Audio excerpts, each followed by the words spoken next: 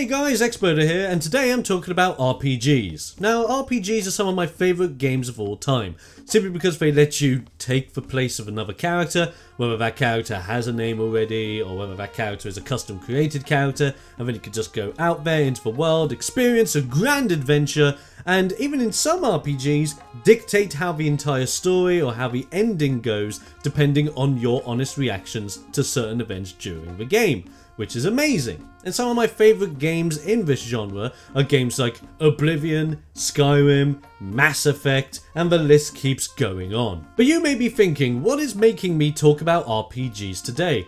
Well, crazily, out of nowhere, I'm actually talking about RPGs mainly because of a recent episode of Game Grumps that I saw. So, well, thank you Danny and Aaron for giving me inspiration for this. It means a lot.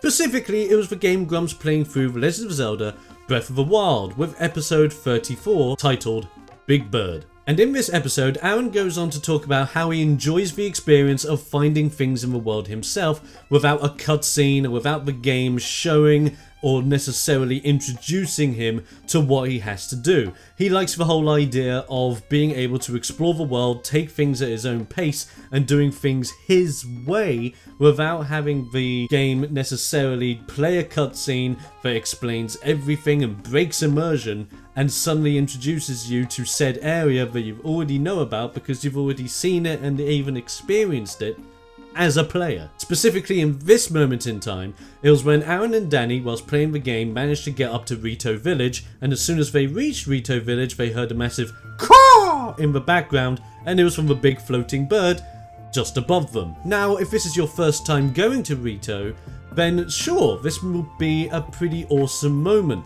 The cutscene will play out, you see the village, you see the big bird looming up ahead, and it makes you feel, wow, this is pretty awesome.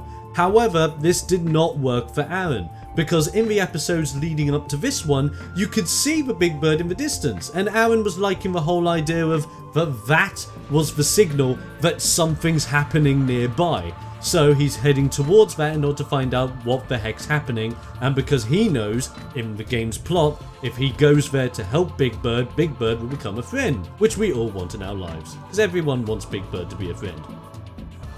And I'm mostly talking about Sesame Street Big Bird. He's huggable. Just amazing.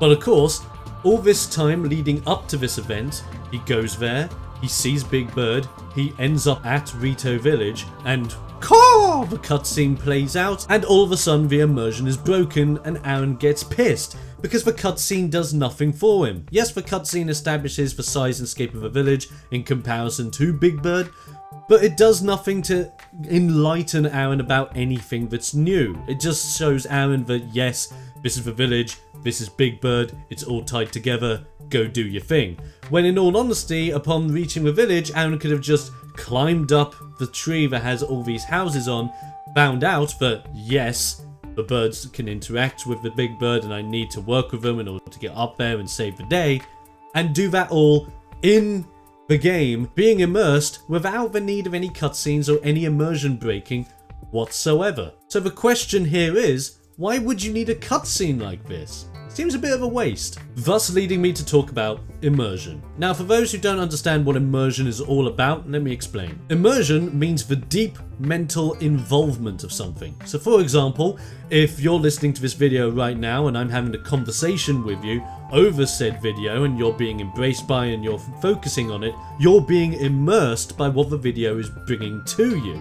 So if I was to suddenly, I don't know, fade to black, you see that moment there? That's immersion breaking. All of a sudden you're left thinking, wait, what? What did that do? And that's what I'm talking about. Immersion breaking can be devastating if the wrong person is embracing it. So let's take this situation from this episode of Game Grumps in The Legend of Zelda Breath of the Wild and compare it to a similar situation that you could have in a game such as Skyrim. So let's recap. The guys get over to Rito Village.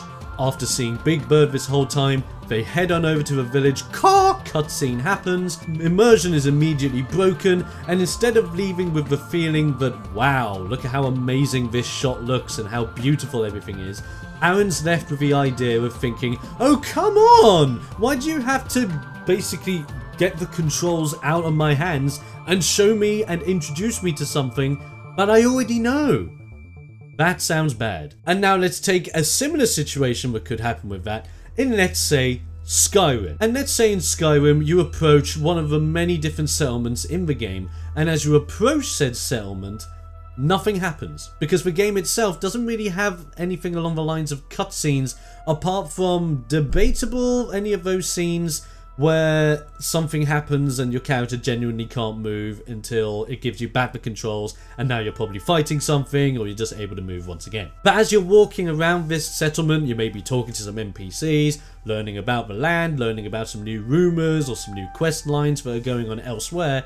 All of a sudden, you can hear dragon flying overhead, approaching the settlement, burning everything to the ground, guards readying their bows and their swords, ready to fight this bad boy, and now, suddenly, shit gets real. You're completely immersed in this moment, and the game has suddenly changed. And now, as a player, you can decide on 3 different actions, and these actions are as followed. You can straight up assist the guards and start battling the dragon and have an epic dragon fight inside of this settlement. The second thing, you can use stealth to either give you an advantage upon attacking the dragon itself, or potentially getting out of the situation just so you can move on with your adventures. And the third one, which happens every now and again, run the hell away, because you're clearly not ready to fight said dragon. But all of these situations and this moment in itself is fully immersed and realized. Because can you imagine that situation happening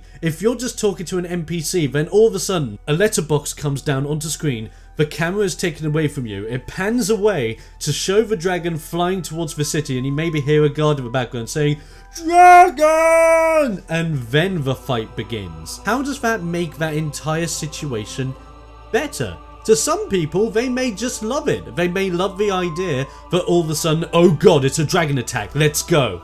But for other people that enjoy the true player immersive experience, it completely breaks them apart. The controls are suddenly released from them, they have to watch a cutscene play out, and by the time they get the controls back, they're just in this mood of, oh come on, I know there's a dragon coming, but I could have probably seen them or heard them coming if there wasn't a bloody cutscene.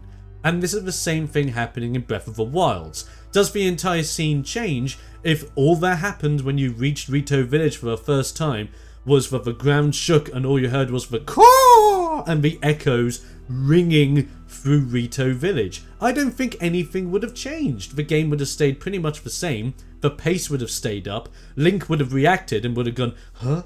Huh? Huh? And then you would just move on as a player, carrying on, and you would be thinking, wow, this is size and scape. And that's the whole point of immersion. So with that said, how would you fix this situation in Breath of the Wild? Well, it's like I said, just remove that scene entirely. Leave it all up to the player to experience that moment of the ground shaking and seeing how powerful this big bird really is and how intimidating it is, not just for you as a player, but for the actual NPCs living in Rito Village as well, which would be awesome to experience. And yes, encourage more player-based immersion. But with this said, some players may not agree with it, and this is when something important has to be brought up about immersion in video games.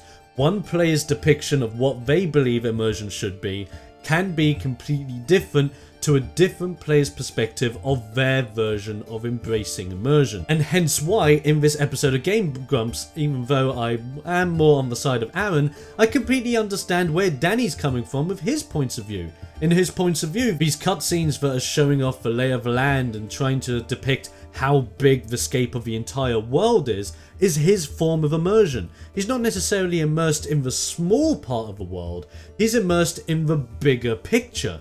Whilst Aaron wants to be focused on the goal at hand first, then the world as an entirety, giving his immersive experience a completely different scape to Danny's, hence why the dynamic really works, and hence why I'm loving this playthrough of The Legend of Zelda Breath of the Wild on the Game Grumps channel. So in the end of the day, when it comes to immersion, it is all down to you as a player, and whether you do prefer the idea of embracing and having immersive experience driven by you, or whether you would prefer an experience where the game shows you something out on a grand scale and then you're able to embrace it. So as I close this video, I want to leave you guys with this. When you're playing a game like The Legend of Zelda or Skyrim or an RPG in general, try and mark down what happens when you're given a moment involving a cutscene where it shows you something that you already necessarily know. Does that get you angry? Does that motivate you to then keep playing? Or does that break your immersion and you're left thinking, oh come on? I'm genuinely curious, and if you do try that out for yourself,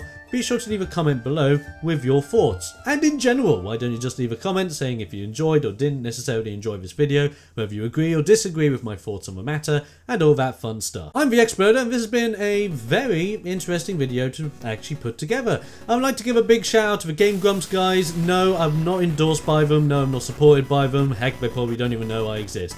But hell, without them making this series, I wouldn't have been inspired to actually make this video as a response to what they said in that one. And if you haven't seen that episode in particular, I'll have a link to it in the description below, as well as the playlist of their entire Legend of Zelda Breath of the Wild run so far, because I think it's absolutely hilarious, and it also brings up some very interesting commentary that I think you guys will enjoy. So until next time, have an amazing day, and if you want to talk more about RPGs, you can hit me up on my social media down below. I'm TheXploder, stay explosive, and I'll be seeing you guys next time. See ya!